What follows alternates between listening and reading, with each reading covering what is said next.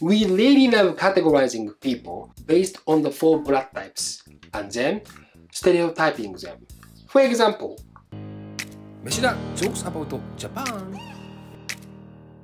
In Japan, there is a thing called blood type discrimination. We really love categorizing people based on the four blood types and then stereotyping them.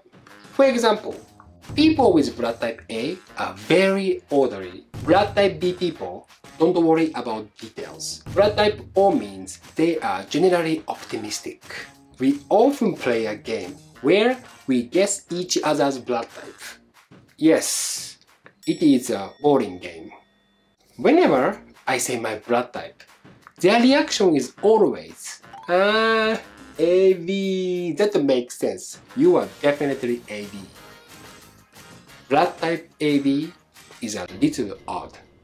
Now, I know what my friends think of me.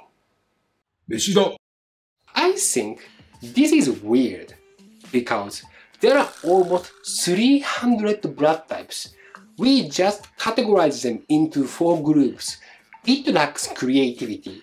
This is the same as categorizing the world as African, European, American, and Asian. For example, Africans are poor, Europeans are bigger, Americans are obese, and Asians are good at math. Actually, Asians are not good at math. Look at the Philippines, Indonesia, and Cambodia. If they were good at math, they wouldn't have so many f***ing kids. But we Japanese are not good at math either. We don't have enough children. Our population is declining.